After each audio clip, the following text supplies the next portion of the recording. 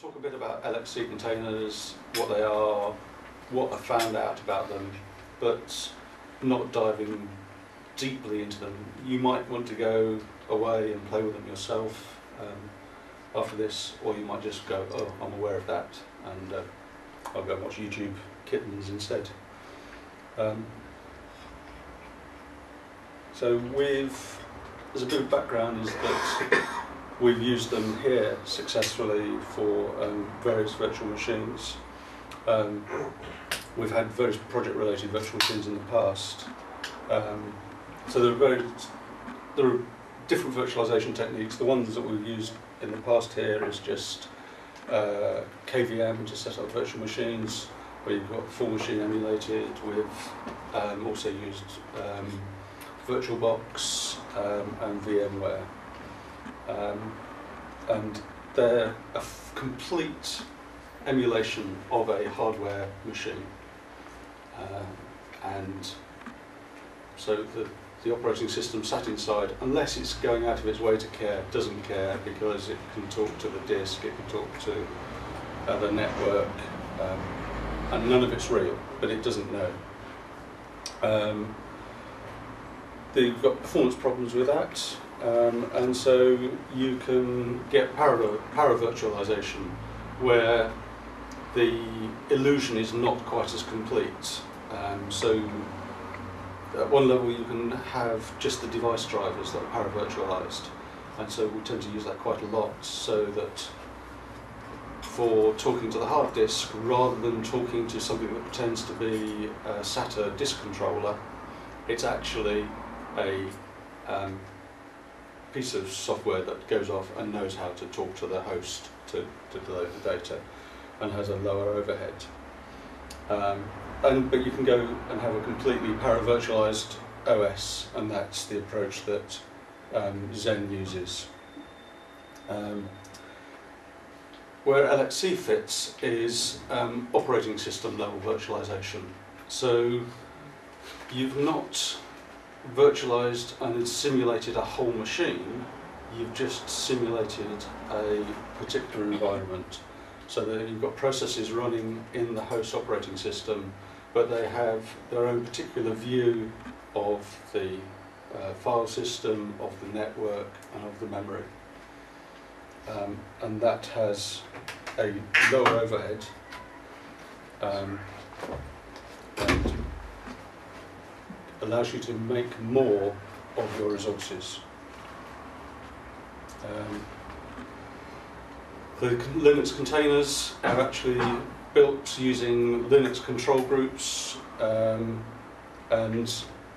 so there are two aspects to it. One is limiting the amount of resources that you get, so how much memory and how much CPU do you get, because you put it onto this big stonking server with 40,000 cores and 16 trillion gigabytes of memory, but what you want to do is just give it a portion of that, and it can then use those resources. The bit that makes the containers useful is the namespacing. So you probably, if you've come across Unix, you've got chroot, which was a facility that's been around since the dawn of time.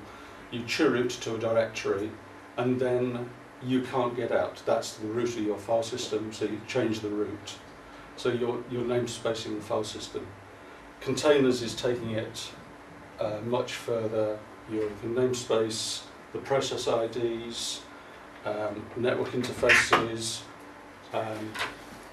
the mount which the file system points, inter-process communication, so that it's only processes within the container that talk to each other. And the other one on the list is the host name, so it has its own idea of what the host name is. So it looks like an operating system inside a container, but it isn't. So the main advantages are the lower overhead. A traditional fully emulated virtual machine has a kernel running in there to manage the resources of that operating system. You end up with a block of memory allocated to that operating system, as a whole.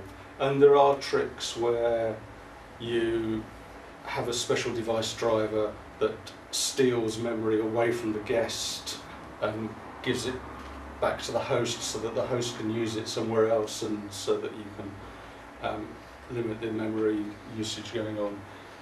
But it's not ideal, and what I think you tend to do is just go, well, I've got a 2 GB machine here, 2 GB machine here, 2 GB machine here, so that's my 8 GB host full, because I've got some for itself. An example of the overhead that you get with a KVM style thing can be demonstrated by looking at the networking. So this is a KVM style machine. You've got the virtual machine running there. You've got the QEMU, which is the user processor and the host that's managing the interaction between the host and the guest. And the network packet comes in on the real network adapter, goes through a bridge, goes through the tap interface, gets picked up in user space, gets shoved across into the virtual machine. You can optimize that by using a component called vhost, and that in the kernel bypasses going through user space and shoves it straight into the virtual machine. And this graph is showing the differences in latency you get between the native host, which is the blue, and as the message size goes up, the latency goes up.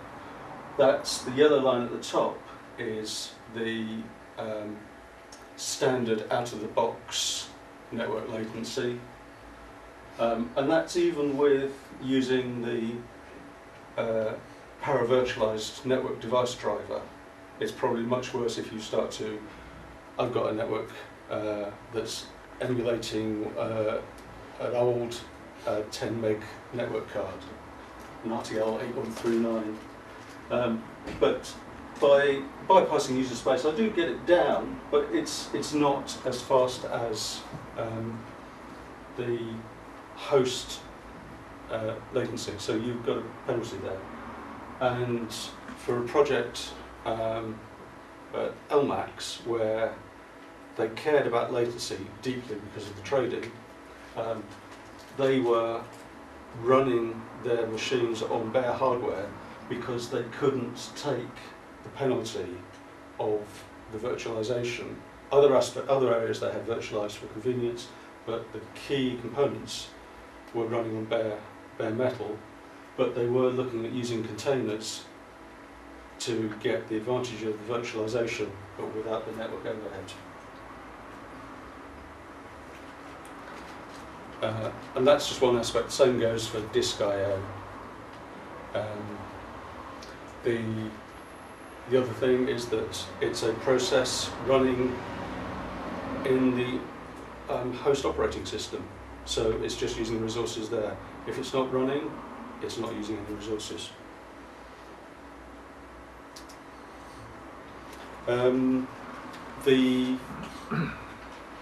There are tools for managing LXCs, for creating them, starting them, stopping them. So I think if you install a package LXC utils, you can do it that way. I've not actually looked at it, it looked like hard work. But the virtual machine manager that you'll find on a standard Debian Ubuntu install will actually be able to manage LXC containers.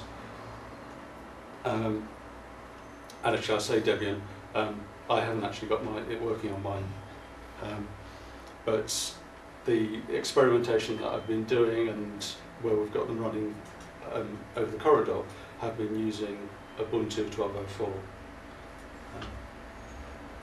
So the virtual machine manager, configure it, you specify the hypervisor as LXC, and you can use the command line, you can use the GUI for starting and stopping and controlling things. Command line, you specify the config URL of LXC, and that in the same way that you can manage local KVMs or remote KVMs, you can also do the same with remote LXCs. There are two container types you can specify.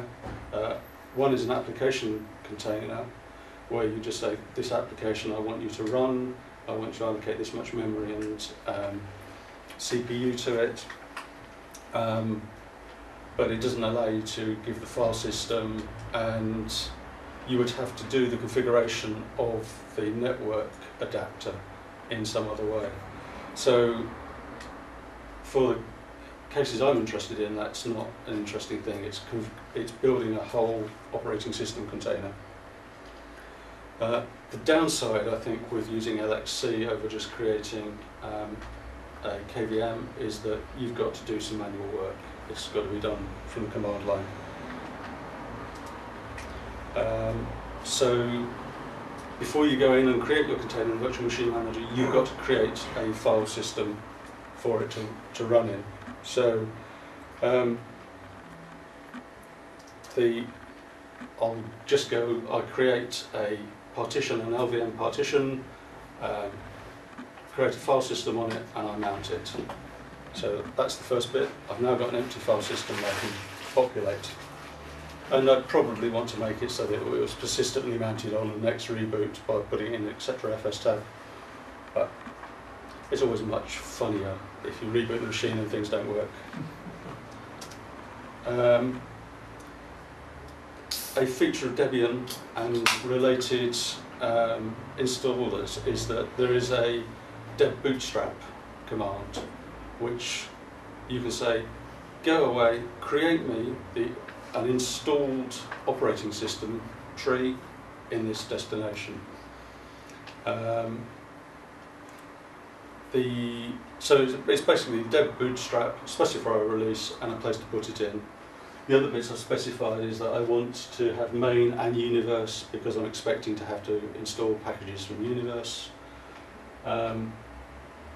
I can specify the extra packages I want included. It doesn't include an SSH server by default, so I do that.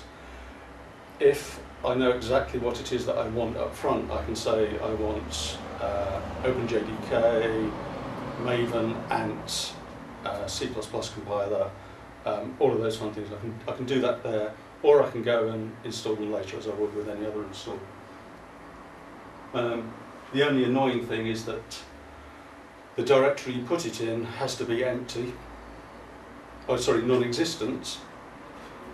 So I can't actually put it directly into my newly created and mounted partition because it goes, oh, it's not empty. So I end up doing put it into a target directory and then moving it into the right place.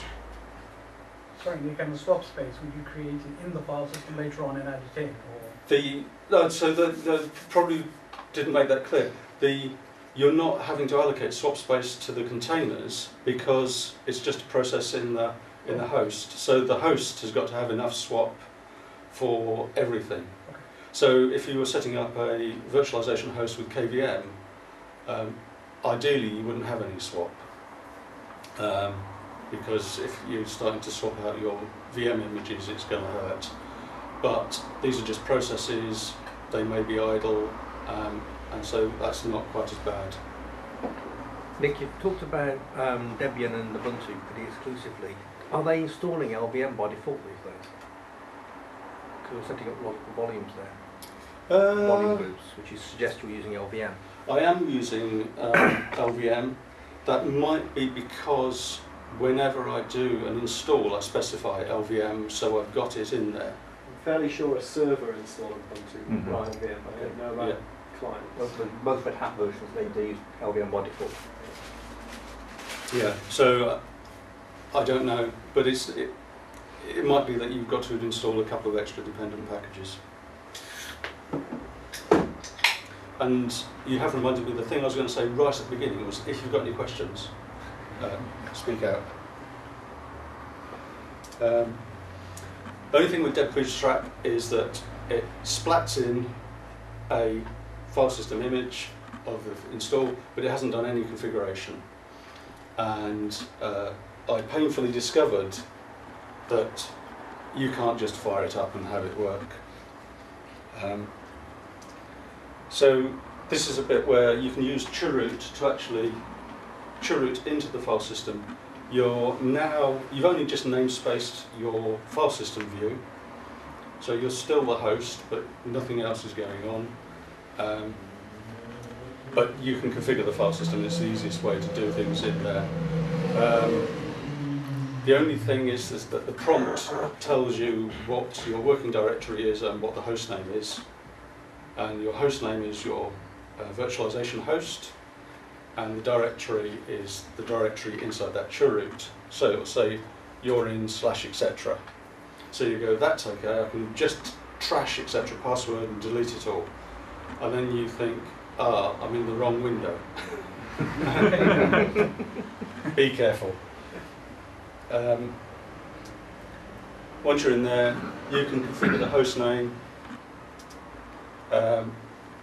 generate locales and set that as the default, because otherwise you get all sorts of locale related errors. Configure a time zone. Europe, London happens to be my favourite. There are other people in the room that will just go, oh, it's wrong, so you could just leave it as UTC. The default installation installs NTP date, so that when your network comes up, it will try and set the time using NTP date. It's going to be inside a container. It can't do that. It's wasting its time. I can't remember if it generates errors and breaks things or whether it's just wasting its time. Just remove it. And you have to remove the Ubuntu minimal package because that's what's installed and it says you must have NTP date. And you need to tell it about the network interface that it's going to have, the Eth0. I was going to say, and that's it. Apart from that, what you want to do is add a user so that you can actually log in. Because unlike your standard install off of your ISO, it hasn't prompted you for a user to log in as. It hasn't set a password for the root account. And you can end up with a container that's very pretty, but you can't log into, not even through the console. Although, one of the things that I've found is quite useful is you've got this pretty container that is non-functioning because you've forgotten to configure the network, or you can't log in because you didn't create the users. You can go back and you can go and do the chroot from the host and go and manipulate things there. You can do quite a lot of the adding packages and things from there if it's just dropping things into the file system. If it starts needing to talk over to the network, to other things, or operate in a mode that should be done on a running system rather than a flat-packed one, then you want to do it from the running container.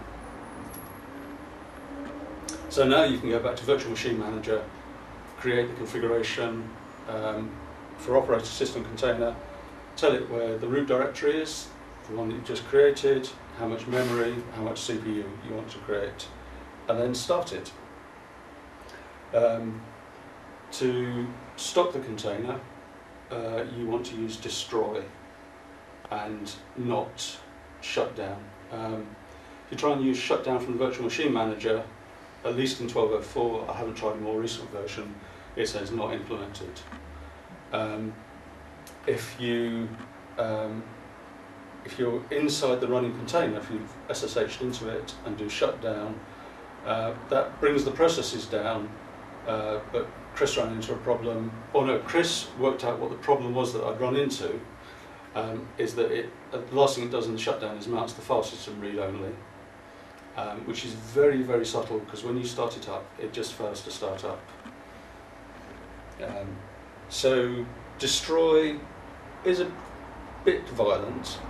It's like flicking off the power switch on the operating system, but you don't have to worry about corrupting the file system because the file system's in the host. So this is, I've started up the container and I've SSH'd into it, so you can see there's SSH processes, and I've just done list all the processes. So this is the fairly standard minimal Linux installation running. I've got init as PID1. I've got the process that's doing DHCP on the network interface.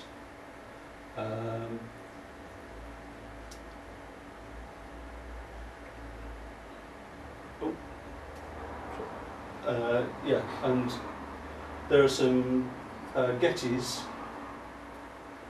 which are the thing that's giving the login prompt on the virtual terminals. And if you use Virtual Machine Manager to connect to the console, it's one of those that you'll be logged into. You do get a very strange effect where if you use the Virtual Machine Manager console, because you've got a terminal where it doesn't really know what the dimensions of the screen are. So it's giving you a bit of real estate like that, but it's really 25 by 80 there, and scrolling and things don't work very well. So you're much better to actually SSH in and get a first-class experience. So that's what it looks inside the container. If I do a PS from the host, from outside the container, I see all of the same processes. The one at the top is a process that's actually used to start the container. And you'll see there in it has a process ID of 12516. So it's completely different namespace.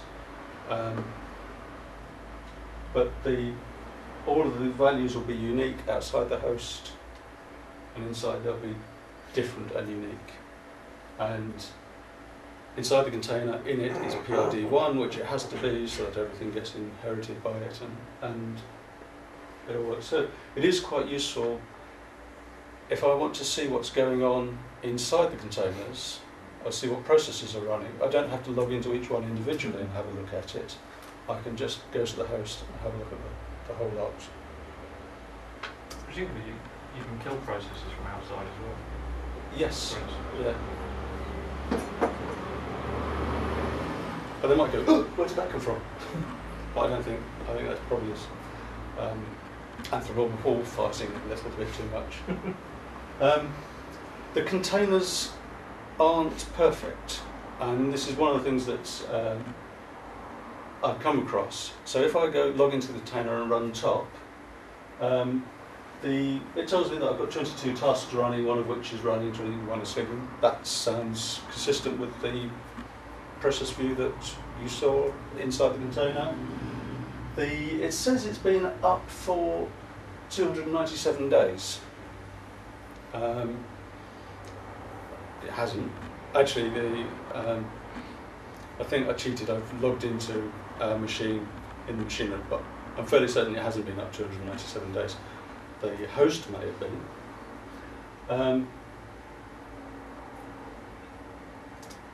But if I say, show me what all of the CPUs are doing, it says that there are up to 23 of them. Sorry, 24. Because that's how many the host has got.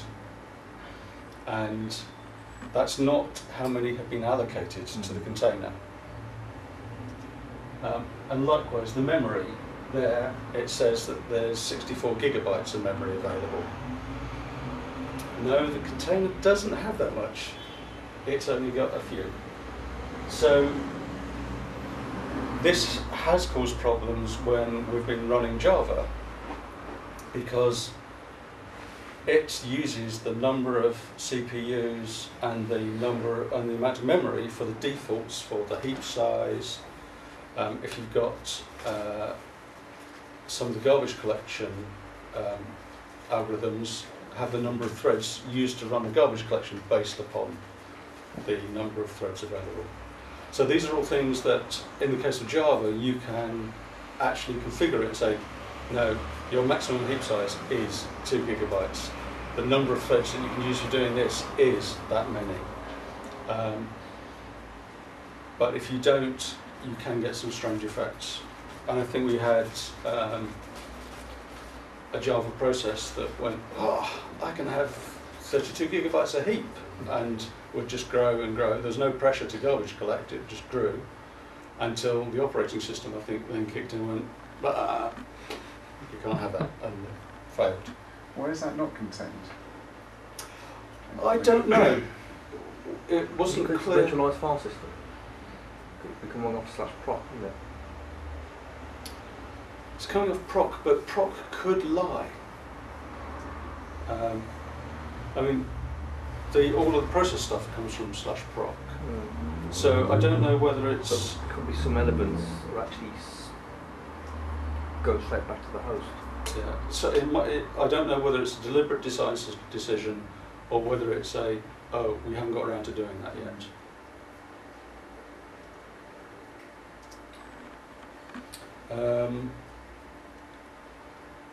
One of the aspects that with LXC is that they're all separate processes. If I've got a KVM set of guests, I've installed the same version of the operating system in all 20 of them.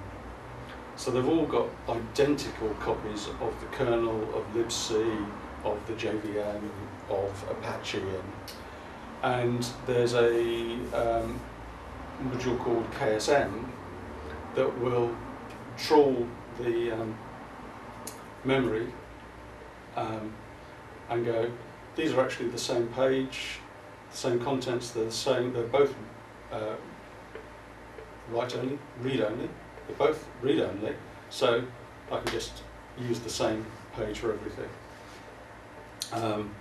And the KVM will mark those pages as candidates for being checked to see whether they are shareable, and it will share them. So it reduces the overhead you've got of running 10 identical copies of LibC. With LXC, it doesn't do that. You've got, I've used that dev bootstrap, and I've installed 10 identical copies. I've now got 10 copies of LibC in memory. So you've lost that sharing. What you can do is, what I've done here is regained that by sharing binary content between different virtual machines. So I've set up a base image that is the reference copy, the one that's installed, and then I have copies of the root file system, and for our JBoss containers, the bit that gets written is just that server trafigura. So each container has its own copy of that. But the bin directories, the lib directories, so user, that would be user bin and user sbin, the gems, the JBoss directory itself, are all shared. So there is only one copy of libc for all 10 containers to run. Except for alternatives is on there just because it makes the management easy, because I go, oh, I don't want to use that version of the JVM, I want to use that version, and if I don't have a copy of except for alternatives, I've got to go and update that to all machines. It's a bit clunky and a bit hard coded. So I think I've got a shell script that does a rsync of the right bits to do it, so that I don't have to remember all of the bits myself.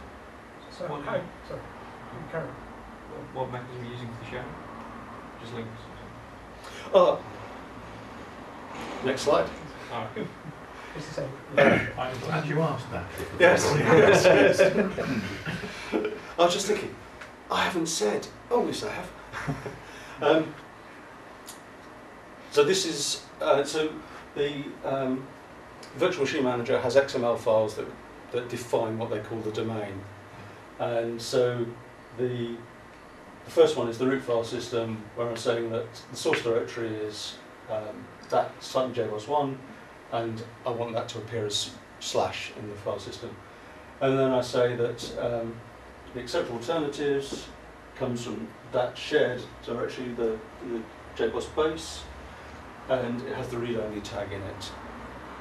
The virtual machine manager allows you to define file systems and add them, but not specify that they're read-only. So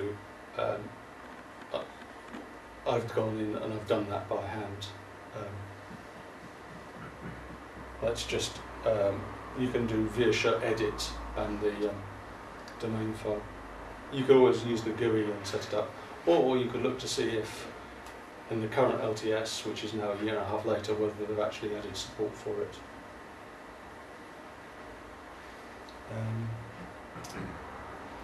So there are incidental benefits that I've come across with LXC. It's an LVM partition, it's on the host machine. The Linux kernel is able to grow an LVM partition and do online resizing of a mounted file system. So I can just grow the file system. It's not going to affect running processes either in the host or in the containers, so you can just do that without any downtime. And another thing that has occurred to me is that we've got a file system we can access from the host. We can just rsync that across, to copy it across, to take a live snapshot. Whereas with a KVM, I have an opaque disk, and I have to copy every block. rsync doesn't like talking to disk devices, so you have to DD the whole lot each time. So you've got the ability to rsync to just go, right, copy it across.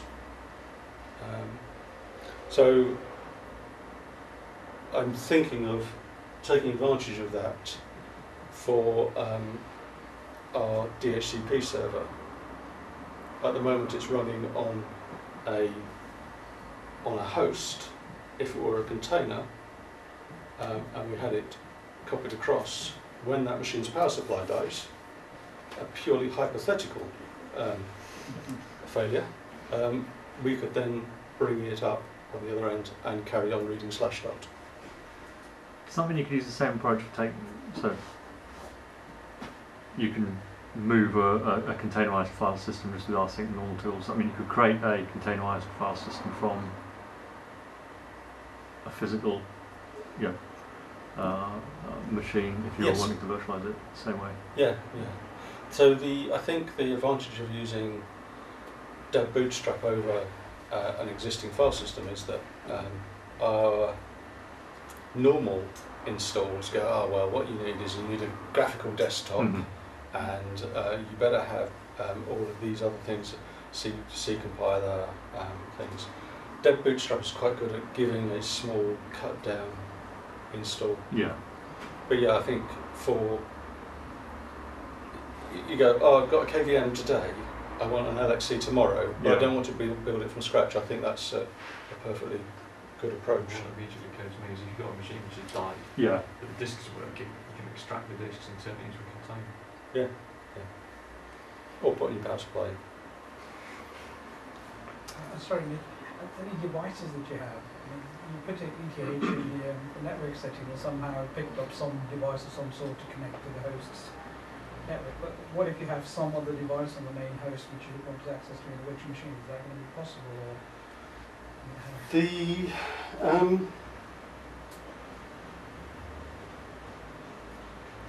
So I'm just thinking, so the devices you have a networking disk, so those are already containerized, but if you had a random USB webcam plugged in, I'm not sure how they appear. I've not thought about that. So I don't, because they... think about a mouse or something like that. I don't know if you can run X in one of these LXCs and what you need.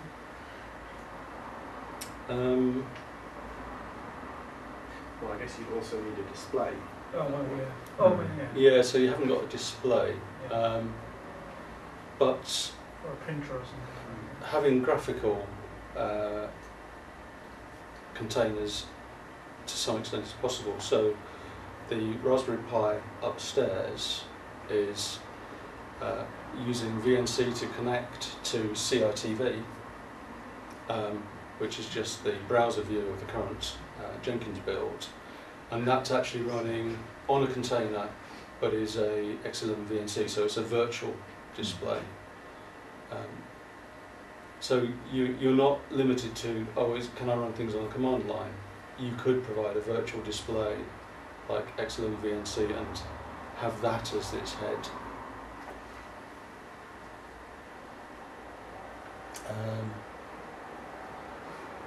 So although LXC is wonderful, I think there are times when KVM may still be appropriate. I think security is the claim that LXC containers are vulnerable to a malicious root user.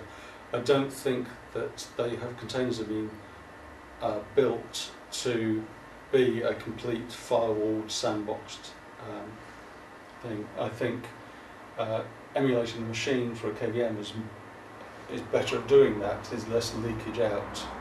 I think with a container, if you actually get into the container, you can then get out and then wreak havoc across your other containers and your host.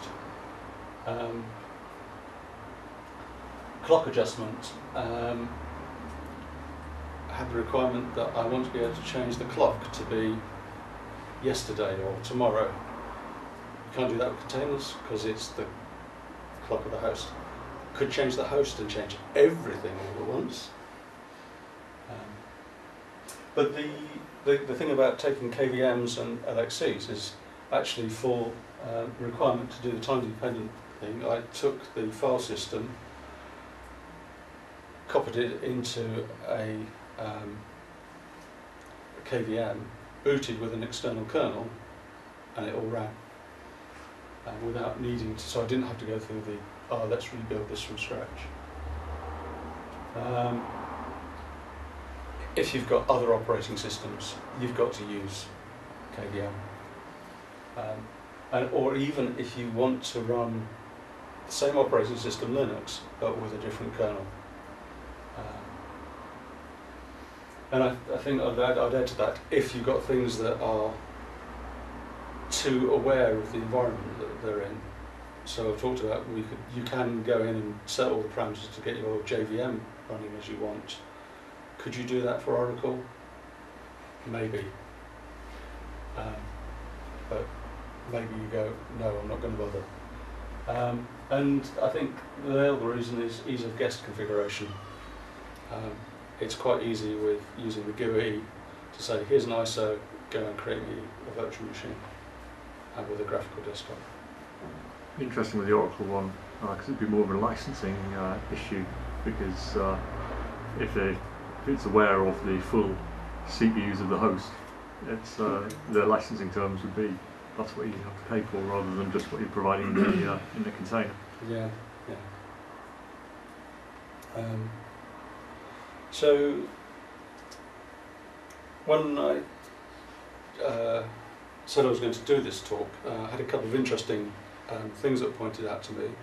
I believe it was Kieran that forwarded me a link on Etsy. 14,000 tests per day and counting, I think, was the headline. And so they've used LXC for their CI environment because they've got a very resource-heavy component test run, and so having something with a minimal amount of overhead was important to them. And so this is actually ripped straight off of their blog article. So they've got homogeneous workload, so they've got complete control over what the platform is. They're not having to do it across a range of platforms. They needed to be conscious about the resources, and they could. So there's the thing with instead of concerning ourselves with processor pinning, RAM provisioning, disk imaging, and doing all of the tweaking that could have made KVM work for them, they went, don't care. We'll just use LXC. and did it that way. They also said that they did things that they'd have one executor per one LXC because that gave them benefits with Jenkins, but I think that was more about Jenkins rather than LXC. But for them, that really worked, and their build pipeline has the ability for a developer to not actually make a commit, just go, well, I've got some random stuff on my machine. Does it work? And they ship it off. So if you search for Coders Craft, the 2 blog posts, the first one talks about using LXC, and the second one is more about their infrastructure that they had for provisioning these things to make it easy. Because you don't want to have to go, oh, I need something a bit like this. Where's Nick's script? What does it do? I'll ask him. Oh, he doesn't know either. And the other thing, interesting thing that was mentioned was Docker. So I know very little about it apart from the logo's quite nice. But Chris spoke about it and said that it uses Union file system. So a Union file system, you have this sort of master copy, and then the Union file system records the changes on top of it. And that sounded quite a appealing approach to doing what I've done manually by rsyncing and doing oh, we'll have that bit and that bit, oh, and that bit over there as read-only. If you haven't changed it, it will come from the underlying file system and will be shared. If you have changed it, it will come from the Union file system and won't be shared. So Docker seems to be talking about running individual applications, but having the Union file system for dealing with this sharing of content seemed very interesting.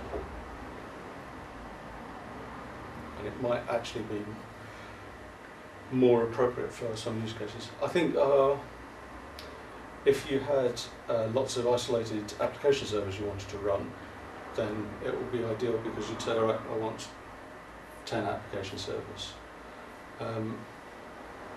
For our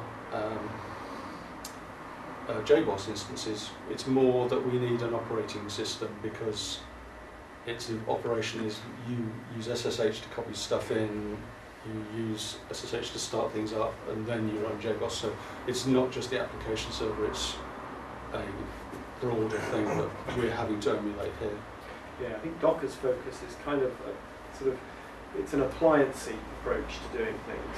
So you define a Docker container that will do just one thing. It will run a Tomcat server, or it will run a mail server, or it will run some other kind of server. And it doesn't have states, it doesn't run a database or anything like that. You can define it in terms of what's already been defined. So a Tomcat server is just a Linux server plus Java, or a Tomcat server is a Java server plus the Tomcat binaries, and a Java server is a Linux server plus the Java package. So you just stack things up on top of each other to define the appliance that you want, and then you can just run as many instances of it as you like. Yes, so that if the definition of an appliance is more than just an application, if it's more of the sort of operating system and more of an environment, then yeah, that would be fine, because it will be a Linux server with an SSH server and a JBoss installation. But yeah, I think does that composition work by inheritance or aggregation?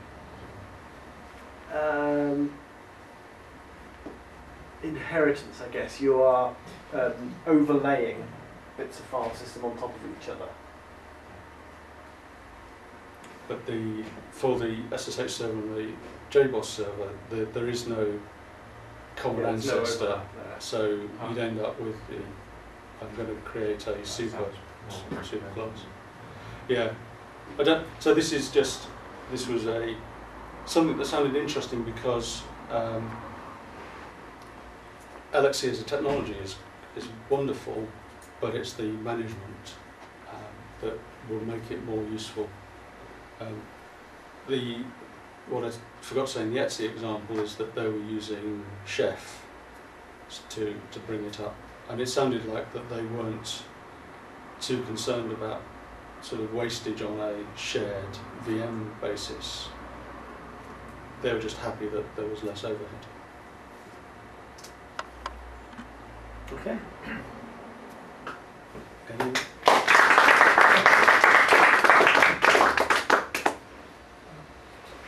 Sorry, Nick, you know when you first specified the memory and the CPU, what is the interpretation of that? Is that you sort of saying, I have physical 8 gigabytes, I must not allocate more than that to any of my LXC containers, it must be...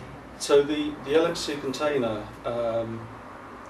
the memory that you're... so LXC has a fine-grained allocation of memory and swap.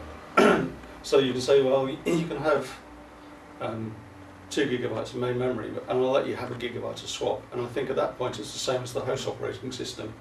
That you'll get to the point where I go, no, I'm full. So the virtual machine manager interface doesn't let you specify that.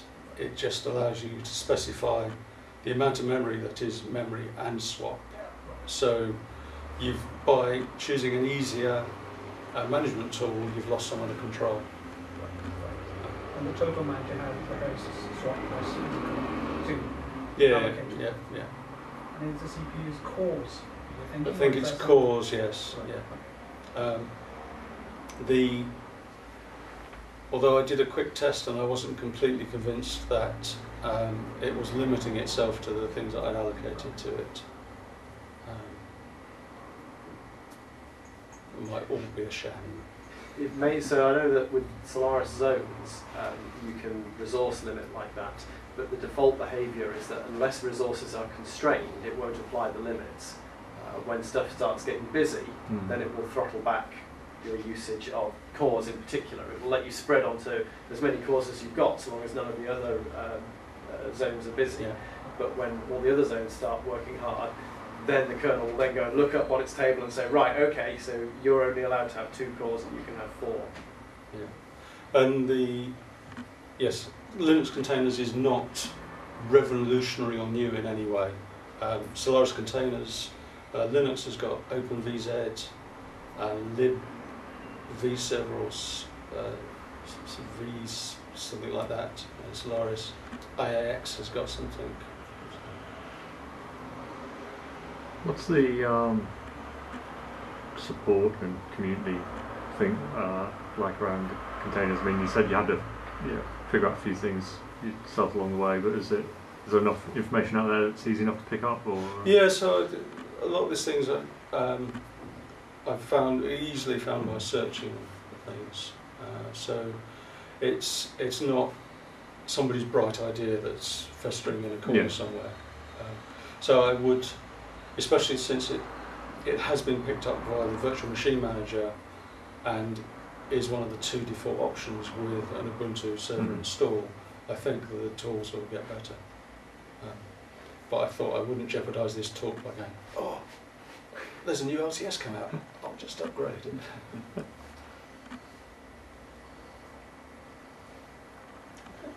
Well, thank you all very much. Thank you.